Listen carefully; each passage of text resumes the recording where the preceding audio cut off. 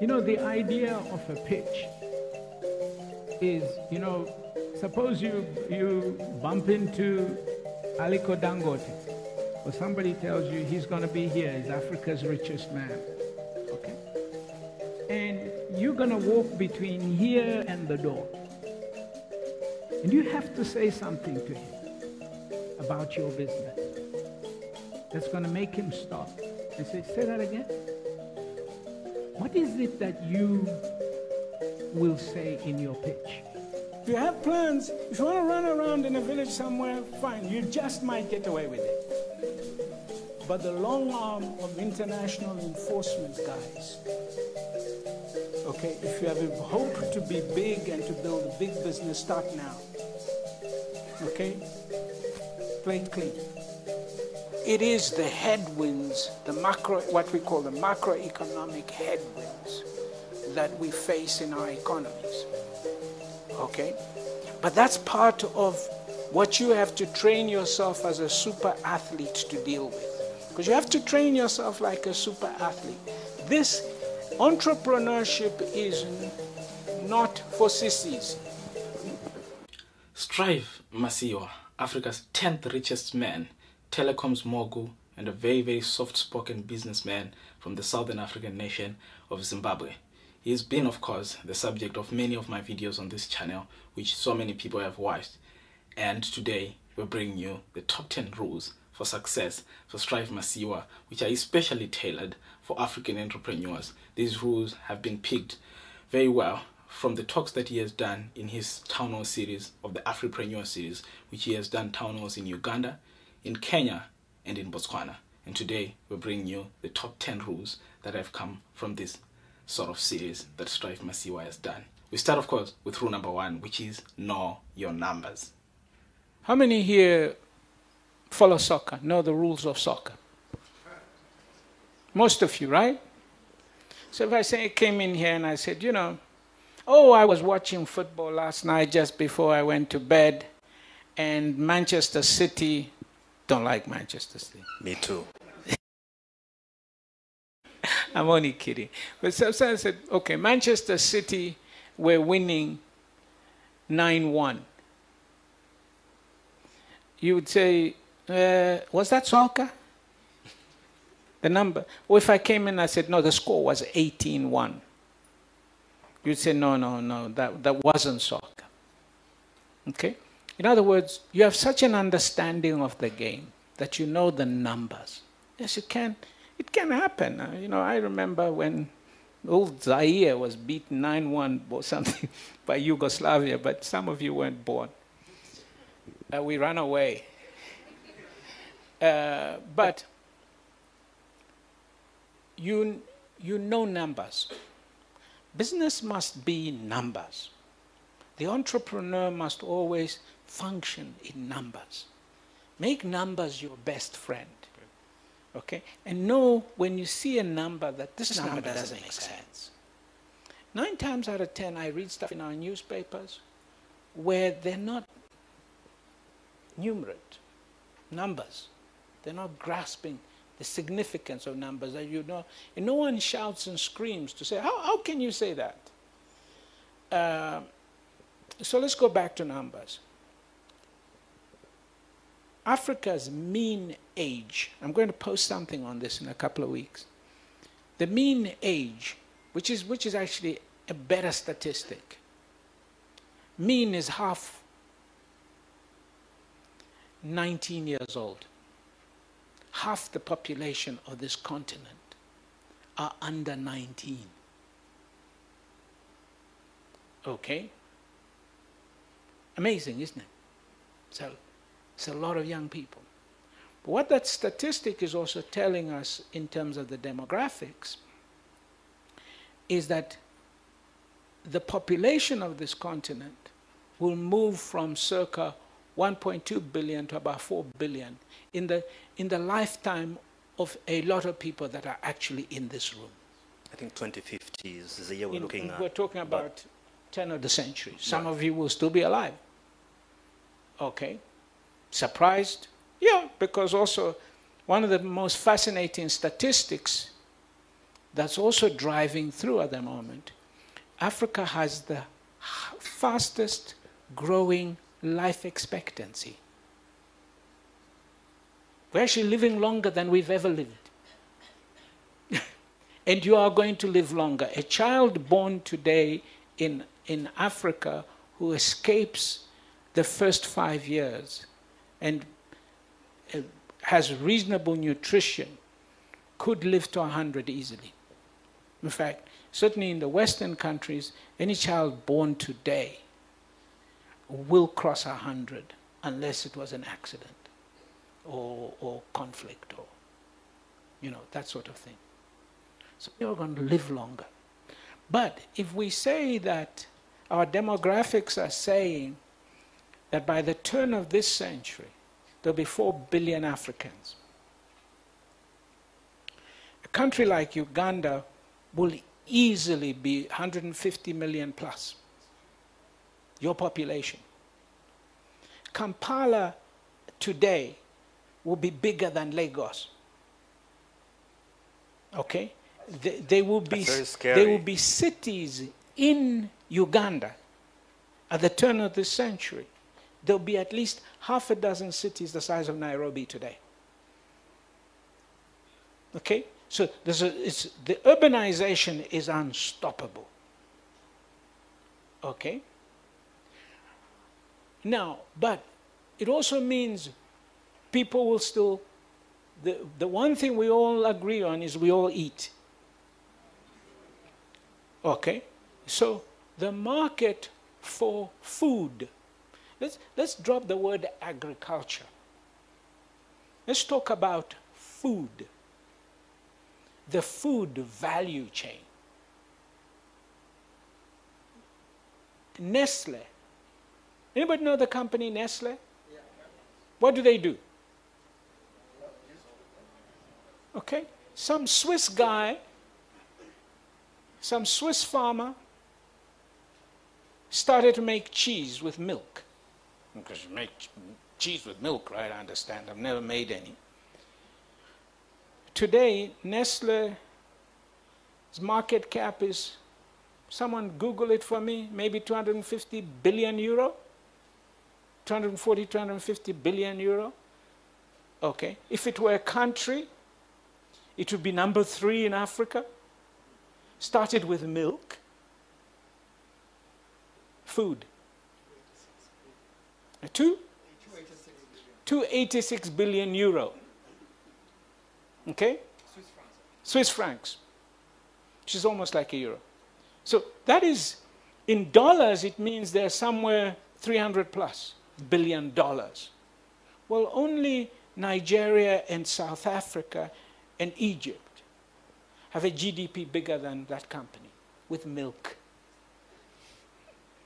Strive says there are 3 things that entrepreneurs need to take care of as they are starting up and running their businesses: people, product, and process.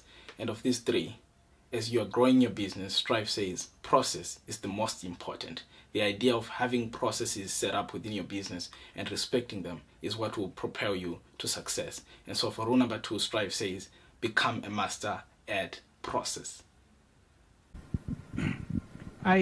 When we talk in our conversations on my Facebook platform, I talk of 3 things.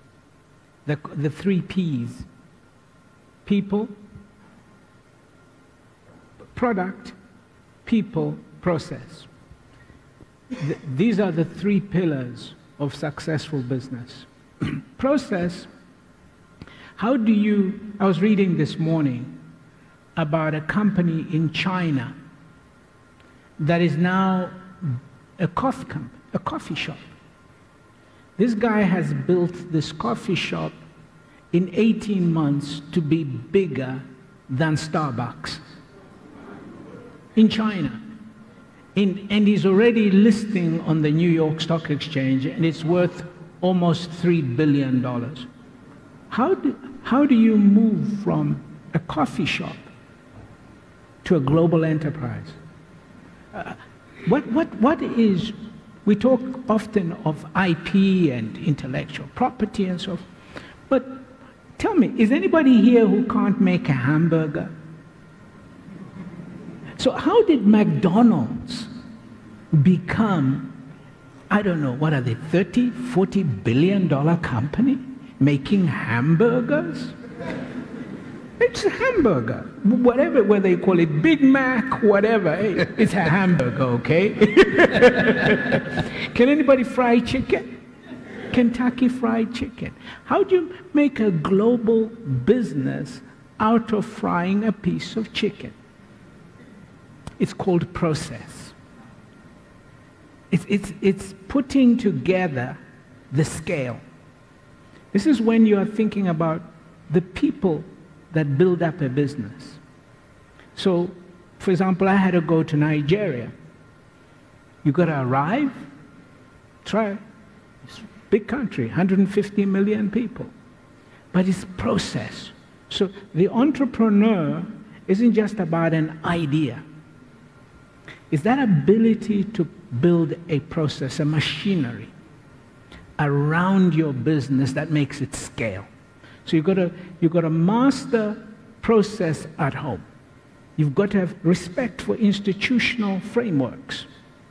We talk about the rule of law, but even in an organization, okay, I've got to decide, you know what?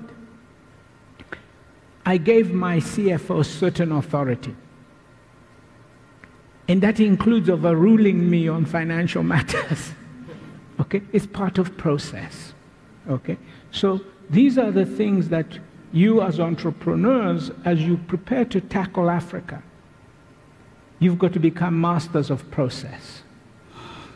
Okay? How do you build the structures, the systems that can make a business grow quickly without losing money, this is what we're talking about us. Rule number 3, find a great co-founder. I've been talking of late about the co-founder. Okay? You are starting out as an entrepreneur and you have a great idea. It's agreed it's going to work. It's going to be a great business. But now you have to build it. Okay? When you've been in business for a while, like myself, it's a lot easier. Because you can go and compete for the best people. I just met Sheila. Where's Sheila? Get up, Sheila. This is an amazing executive in our group. She is just out of this world. Okay? She fights for licenses and she gets regulators and so and then every now and again her reports gets escalated and lands on my desk. And I say, go Sheila, go. Go Sheila, go. Thank you, Sheila. You see, it's about people. Okay? Finding good people. And good people function at their best when they're trusted. You know, does it mean things won't go wrong? Oh, they will. And they sometimes go really badly. Okay? But in what I found over time is, yes, we have to have good systems. But you know, the best systems can't stop a criminal. Can't stop the best criminals. So you better relax. Don't put everybody in jail, okay? Just because you want to stop the guy you won't be able to stop. Okay? So what we try to do is to build around the systems. Okay? So you have your systems of reports and structures within which you are reporting. And so we know, we can pick up that something is not quite right here. This needs to be looked at. And that's why you've got to be investing in IT systems, information systems that are ensuring the flow of information. But when you are starting out in business, what you've got to do, how are you going to get a Sheila to work for you? okay, you will have to use other currency, okay, which may be making them a partner in the business, making them a shareholder in the business, okay? So that's how we try to recruit the higher talent. But the higher talent must come in to complement what you cannot do. So I gave the example the other day, but when I started Econet, I had been running the business. I'd been in business for 6 years. If you talk to anybody in Harare, I was a hotshot. I was doing pretty well. I'd been Industrialist of the Year, youngest ever, Businessman of the Year, youngest ever, had 700 employees. I thought I knew how to raise money. Then I went to the bank. I said, I want to start a telephone company. I said, okay, let's see the business plan. I said, $10 million. This is 1993. The most I'd ever raised was 300,000. So I listened to my chief finance officer at the time, bless him. He had no clue either. So I went to find somebody I knew could do it. And I said, okay, come and work for me.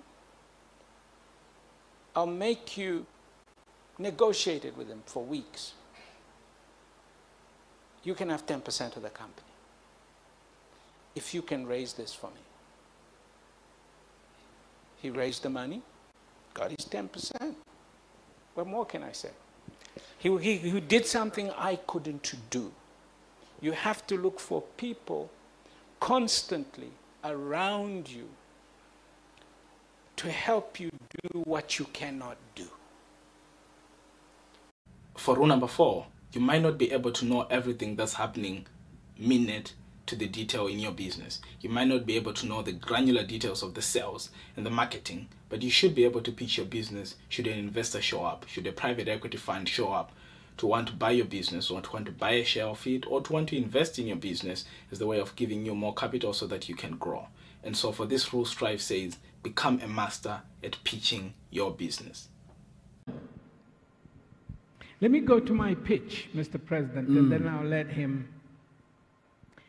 You know, the idea of a pitch is, you know, suppose you bump into Aliko Dangote, or somebody tells you he's going to be here, he's Africa's richest man, okay? And you're going to walk between here and the door.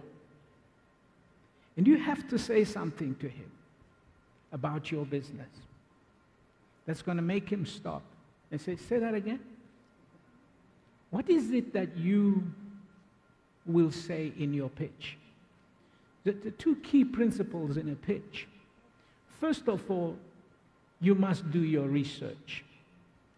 You must understand your own product and the thing that you do so well that you could pack it in 2 minutes and say everything that you ever need to say. Okay? And you must understand the person who's going to receive it. Okay? So well that you know they are going to stop. Okay? So it's about a win-win. Okay, it's not so much about you. What does the investor want? And you've got to understand who the investor is. The investor is not a donor. It's not your grandmother. Okay? He may find what comes out of what you do beneficial, but that's not what's driving the investor's approach to things. And sometimes the investors themselves, and most investors you will run into, they themselves have done a pitch to get the money they've got. They want to invest in you. Okay? They go to a pension fund and they say, you know, if you give me $100 million of your money, I will give you a rate of return of 21% on this money, or whatever it is they're going to offer. Okay? So they're focused on the return they have to deliver.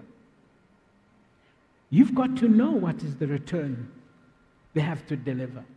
And if you go to him and you say, no, I've got something that's going to give you 50% return, he will speed up and walk away because he will know you don't have it. But if you come in and say, you know, I'm at 19%, so, oh, okay. So tell me how you get to 21. Because there's an honesty in what you are saying, and it's something that you can defend, even if you know you could get to 13. Okay? So there is trying to get that balance. Okay? So it's important to understand that you will be making a pitch all your entrepreneurial life. Number one. Number two, money. You will be looking for money all your entrepreneurial life. So get used to it. It's a skill that you have to acquire. Okay? I had to raise $300 million to pay MTN to buy them out of Mascom. How many know that? Well, I had to do some pitches, okay? Okay. You have to. It's part of the game. So don't keep beating on about the money. The money will come. Just keep working your skill around your pitch, making sure you're pitching to the right people, and making sure you understand what they want and what are the risks that you present to them that you need to lower. Rule number 5, learn the art of networking. How do I get an audience in a big company? You have to be creative about it. Okay? Obviously, if you're a small entrepreneur, don't always try to get to the CEO or the chairman of the group. Okay? Do some research on the organization. Before you ever try and see an organization, do some research.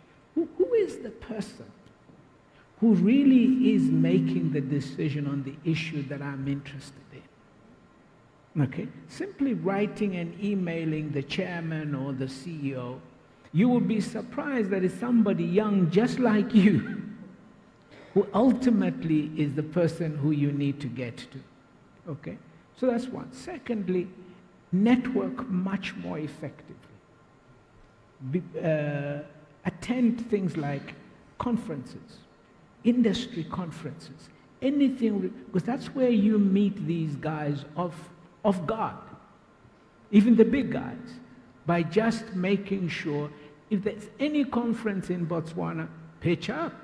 If you register yourself for every business association there is, if you can get in, get in. Because that's when you're going to find the chairman walking in the corridor and you can have a chat with him. So these are just little tips for you, but there are no easy answers. But be as entrepreneurial concerning that as you can. Rule number 6, learn to trust other entrepreneurs. Stop looking upwards, but focus on looking sideways. In building any of my businesses, I never went out and looking for some big player. I never went to look for Vodafone or MTN or any of these guys. I was always about reaching out to the people around me that I needed to help me build my businesses. Okay? Now, that's not to say it's a hard and fast rule. But pay a lot more attention to the passionate young guy sitting next to you. By that I include the young girl too.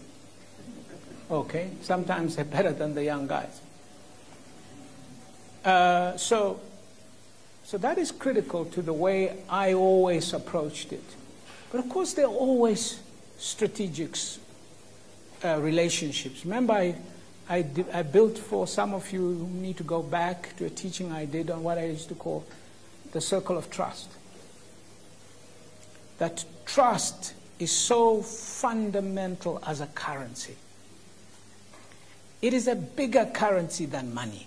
Occasionally, there are some thick reports that come out, whether from the World Bank, the African Development Bank, the IMF, or even from your own country's Ministry of Finance that sort of try to look at the macroeconomic headwinds, try and look at things like inflation, like GDP, like unemployment, where business opportunities will be. These reports come out, people pass them around. Nobody reads 250 pages because we last did that in school and we don't want to read them. But Strive Masiyiwa says, if you are to be a great entrepreneur, you need to be able to understand what's in these reports. You need to be able to understand where the growth is going to be within the economy. And so, if you want to succeed as an entrepreneur, Strive says, follow the macroeconomic news. You know, there's an expression that says Africa is high maintenance because we have a lot of headwinds on our continent. Okay, I pray that the headwinds that you have to deal with are not going to be as great as the ones I had to deal with. But let me tell you, weaknesses of our currencies is a headwind. An entrepreneur in Silicon Valley does not have to think, what's my money worth? Devaluations, okay? Inflation, interest rates, all these, they're part of the development matrix, okay? And so you have to be aware of them, fortify yourself towards them. Actually, in Africa, let me tell you, competition isn't the greatest challenge we have, okay? It is the headwinds, what we call the macroeconomic headwinds that we face in our economies, okay? But that's part of what you have to train yourself as a super athlete to deal with. Because you have to train yourself like a super athlete. This entrepreneurship is not for sissies. Rule number 8, be optimistic.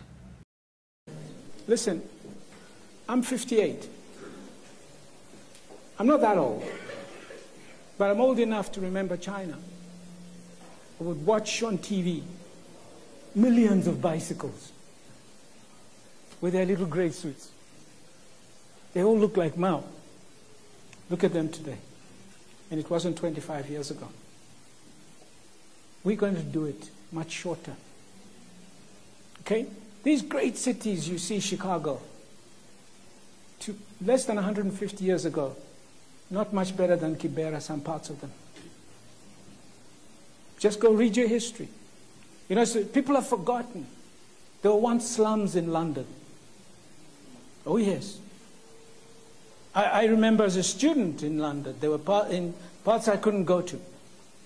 They've cleaned them up. Okay? So let's not look at it and say, we're not going to do it. Because we will. The path to the future is never a linear line. It's only a linear line when we measure backwards. It does that. Okay? And then we say to that point, and then we say, oh, we started here. So now it looks like we did that. But we didn't go that way. One thing that Strive Masiyiwa has really been known for is really the idea that he has fought against corruption, not only in many countries which he has refused to name, but specifically in Nigeria, where a governor ended up being jailed. And so Strive Masiyiwa says, if you want to end up being a mogul one day, if you want to end up being a great businessman one day, you have to be able to resist corruption from the start. Rule number 9, avoid corruption. I'll give one story. You know, I was very interested in buying a particular business. And I got a friend of mine in that country. I won't mention the country. Doesn't matter. And he said, you know, come on over.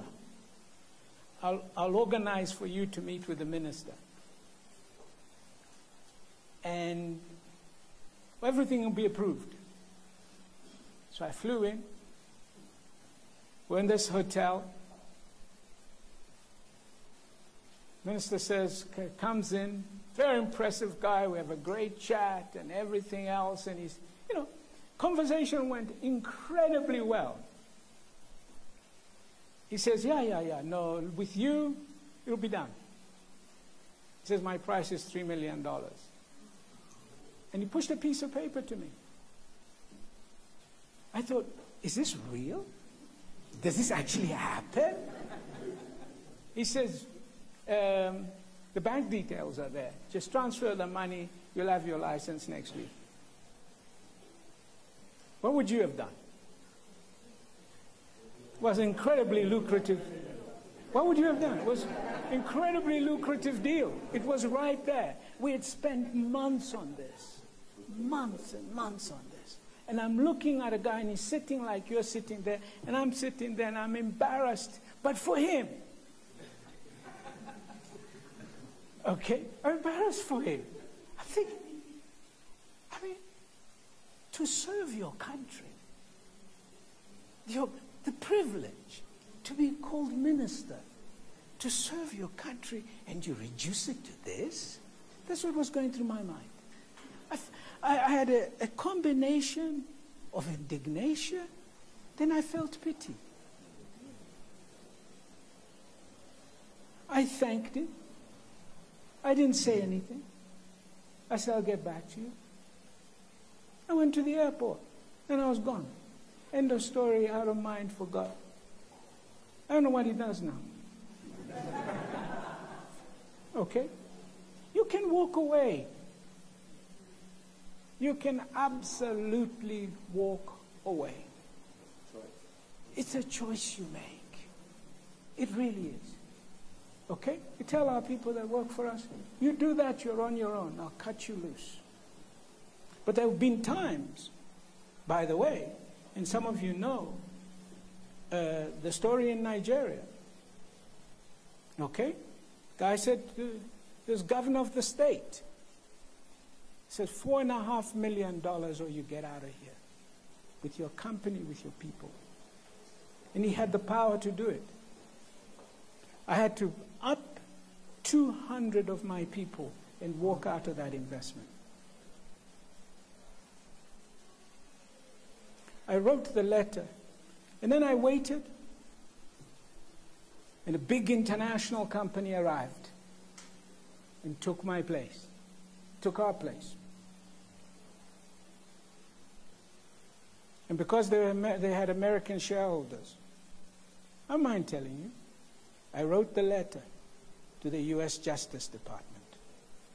I said, well, they asked me for $4.5. I'm just asking, did they pay? And they did pay. Seriously, got into trouble. It's well documented. And those ones, they don't play. The U.S. Justice Department, Foreign Corrupt Practices Act was triggered. That company had to leave. They were fined. Big international company. They were fined. Directors were fired. All the employees involved were fired. Then everybody thought it was over. That governor, when he left office, went on a visit to Dubai. In the middle of the night, knock, knock, knock, Interpol. 13 years. In a London prison. Served it. Today you don't play in that space. Okay? If you have plans, if you want to run around in a village somewhere, fine. You just might get away with it. But the long arm of international enforcement guys, okay, if you have a hope to be big and to build a big business, start now. Okay? Play it clean. Rule number 10, which is something that has been echoed by other entrepreneurs like Simba Moriro and Patrice Motsepe, who I've covered in earlier videos on this channel. Look at challenges and see them as opportunities. Which, look at the challenges that you face as opportunities. I think it's the Chinese that find themselves in the use of the same word. Because in your challenge over the cost of electricity, there is an entrepreneurial opportunity for somebody. Even in what you may see as bureaucracy, there are still entrepreneurial opportunities emerging as a result of those challenges. So never feel frustrated because of some of the challenges you face. Just look at it as a step that you have to climb.